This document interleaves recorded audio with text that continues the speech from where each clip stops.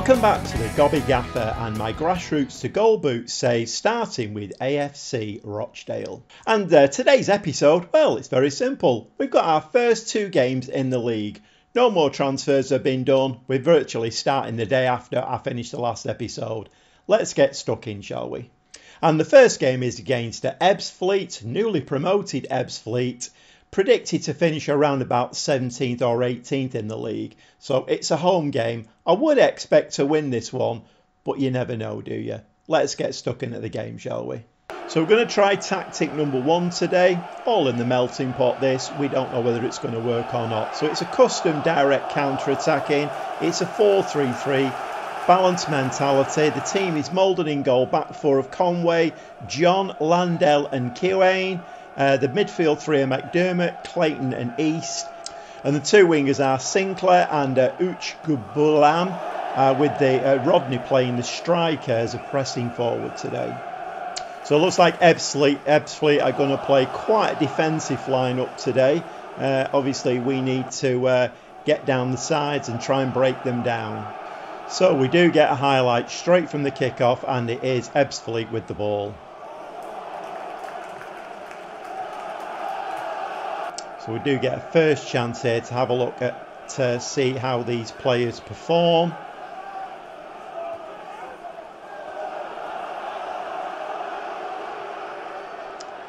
So we do get a little bit of a chance of an attack here. McDermott, is he going to hit that? He does hit it. I think that hit the crossbar.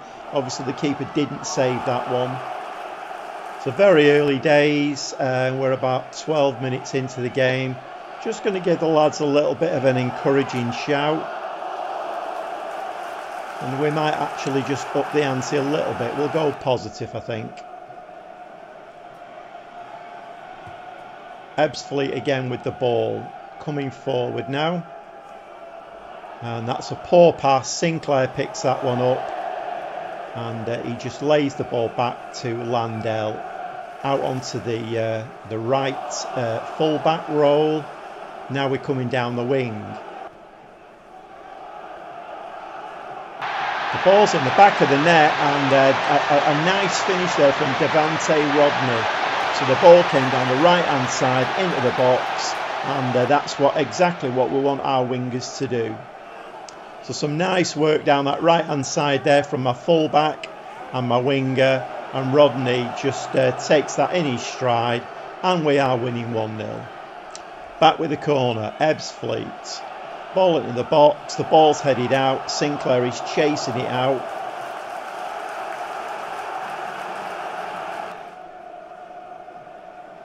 Ebbsfleet now put the ball into the box.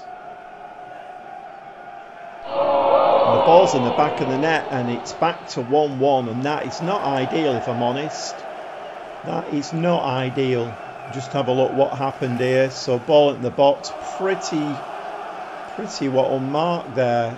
So Domi there was pretty well unmarked through that move. Pretty poor, really. So I'm going to give the lads a bit of a shout of demand more, I think. And let's produce 1 or 2 smiley faces.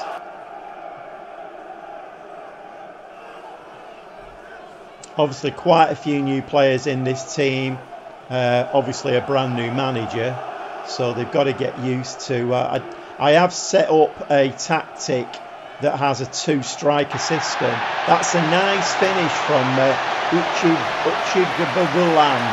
Nice finish there, even if I can't say his name. Nice finish. Back 2-1 in the lead. As I was just about to say, I have 3 tactics there. One of them is a 2-striker tactic, and I have noticed that you get the green linkage, and that came on. So it looks possible like we were playing with a 2-striker system last season. Obviously didn't work very well because they got relegated. Okay, can we defend a little bit better here now? Ebbsfleet coming down that exact same side that we conceded from, and Molden picks that one up nicely. 32 minutes on the clock, and we're just going to build from the back now. But we are 2-1 in the lead. Molden bowls that ball out onto this left hand side. Conway inside to McDermott. Sinclair now, one of our star players apparently, and he just plays a simple ball inside We very nearly lost that. Rodney, Clayton. Is he going to go wide with this, or is he going to go through the middle? He's going to have a shot, and that was pretty awful, if I'm honest. So it's not looking like the fans have turned out in great numbers today. 3,000. So the ground is about a third full. But obviously, you know, it's what happens on the pitch that will get bums on seats. So we need to have a good start and get some increasing numbers in, which hopefully will encourage the board to give me a little bit more money to spend. So we're back to the keeper. Landell, ball through to Clayton, doesn't actually reach him. So we've given the ball away there, but to be honest, Ebbsfleet's passing is about as good as ours. Pretty shocking. East with the ball now. East coming forward to Conway. Conway on this left-hand side. We do have men forward for this attack. Can he get the ball in the box? He's not going to do that. He's going to pass it back to East. Quite tentative at the moment, aren't we? We're just feeling our way into this tactic and into the game. And Rodney there gets his second of the game. But the linesman's flag is up, and that will be shouted as offside. And we come into half-time. 7 shots, 4 on target. There's not a lot between the teams, if I'm honest. Our XG is 1.14. So I'm just going to say I think we can do. I think we're doing all right, but we can definitely find another gear. Let's just have a look and see how fitness is going on. So my right winger, although he's having a very good game, he's very, very tired. And unfortunately, I only have one right winger. So we kick off the second half, and to be quite honest, we don't really need any highlights. I have had games that I've played where there's been no highlights in a whole 45 minutes. That would do me nicely, to be quite honest. Sinclair forward to Rodney. Rodney looks like he knows where the white round thing goes, and yep, it goes between the 2 white sticks. And he definitely seems to know that. But Rodney has picked up a loose ball, fires that into the back of... Well, when I say fire, he just passes it into the back of the net from a really shocking mistake by the Ebbsfleet player. Just watch that one again. So was it Polion? Yeah, Polion there. Misplaced pass. Rodney just very calmly picks the ball up and then just rolls it into the back of the net. 3-1 up. Very, very nice indeed. And one thing I'm going to have to get used to. 5 subs on the bench, and we can only use 3 of those. So I'm going to have to be very spare in my substitutions. So on the 65 minutes, I've moved Sinclair onto the other wing. He's not having the greatest of games, but he's going to play inside forward on that side. And Faye is left-footed, so we'll change him to a winger. So we brought a Faye on, and Sinclair has moved over to the right. We'll just confirm those changes and get the game underway. 3-1 now. Unless there's any buffoonery goes on, we should be fairly comfortable in this game. East now floats a corner over the far post. That gets headed away.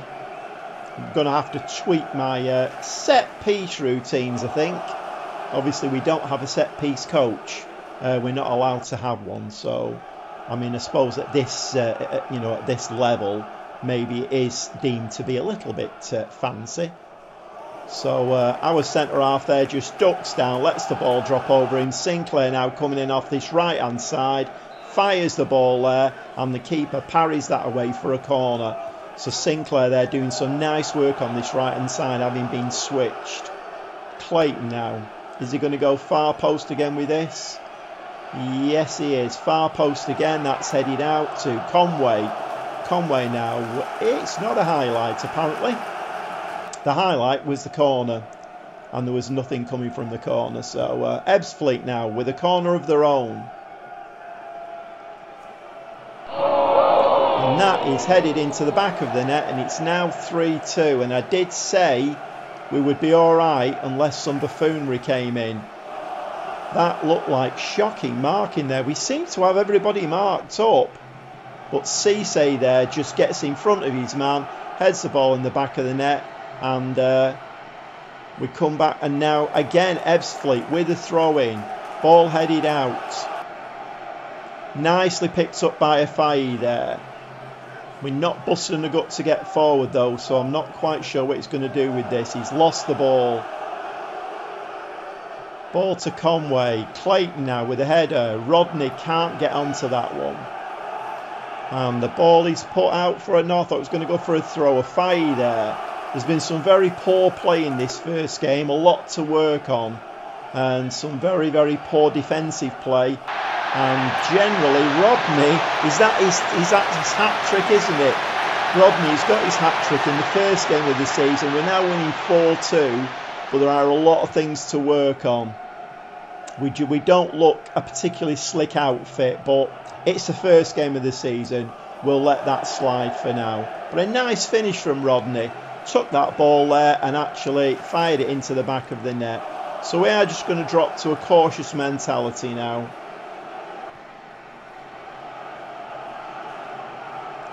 Conway now with the ball into Landale. Landale is going to do what with this? He gets into the penalty area, and that is given as a penalty. Don't know who our penalty taker is. Is it going to be Rodney? It's going to be left-footed. And it's East to take this penalty to put us 5-2 in the lead. And yes, 5-2 now. This should be a comfortable lead now that Ebbsfleet should not come back from.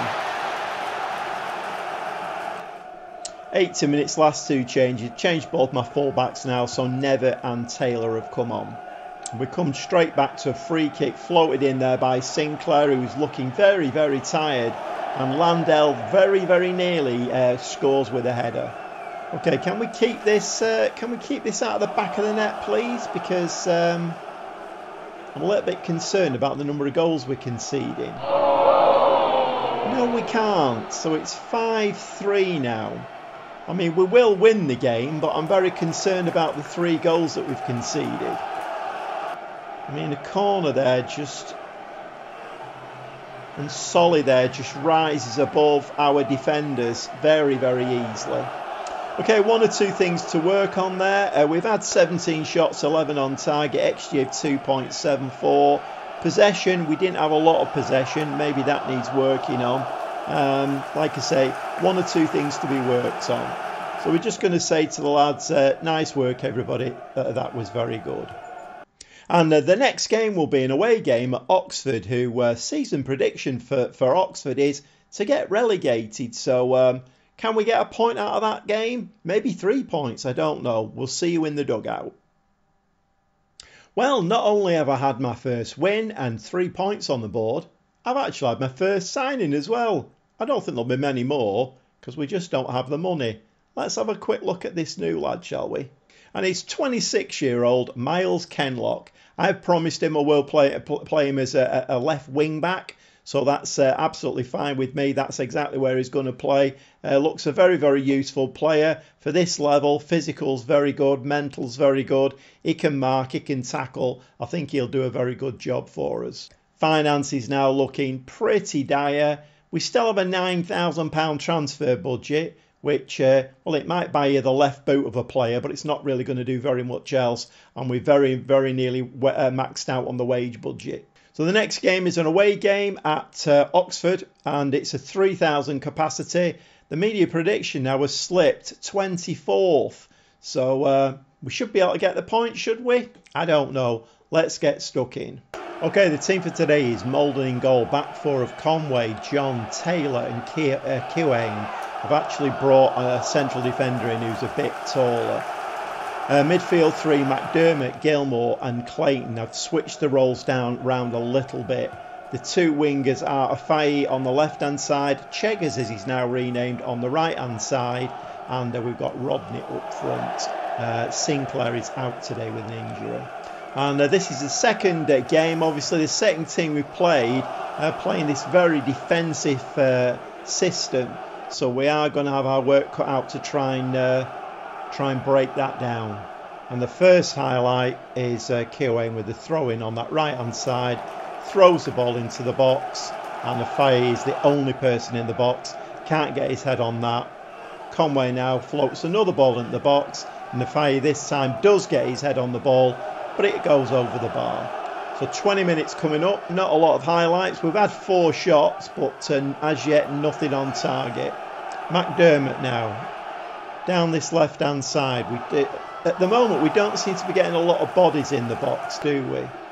Conway now floats the ball in there. Rodney, oh, and the keeper makes a terrific save. And it's 0-0 at half-time. I'm going to say we simply have to be better in front of goal. And I don't know whether to make a little tactical change at half-time.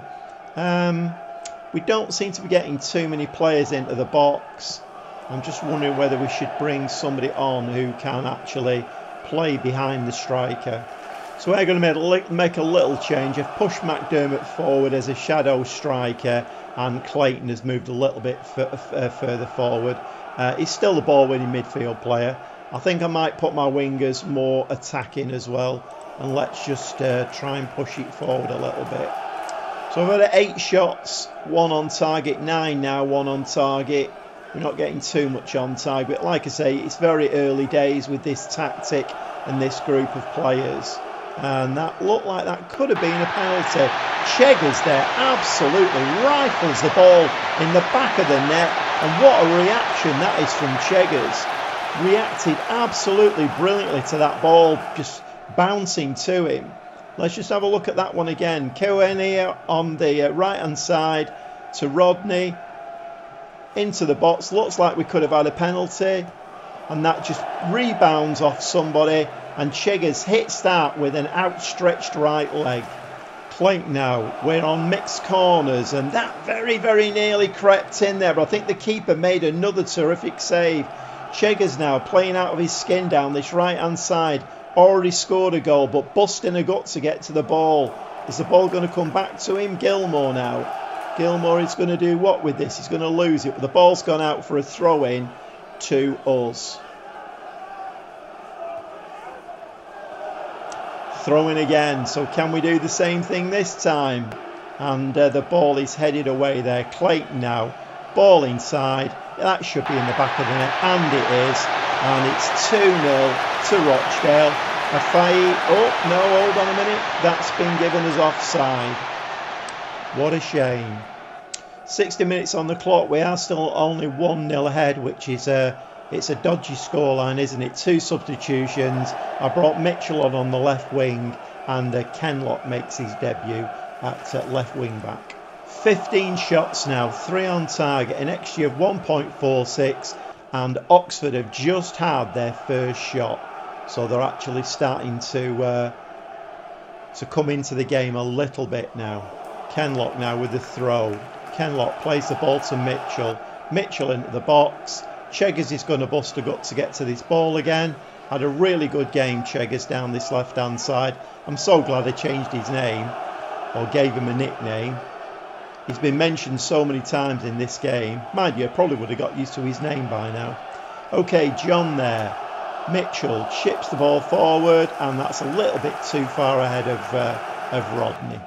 83 minutes, last substitution, only the 3 now, which is it's taking some getting used to. Landell has come on at the back for Taylor. With this small squad that I've got, squad rotation is going to be really important. But of course the problem I've got is that with the squad being so small, I don't really have the players to rotate. Nice header out there. Can we pick that ball up? No, we've given it away. This is looking very dangerous. I don't like this. 83 minutes on the clock. And that looks like it's going to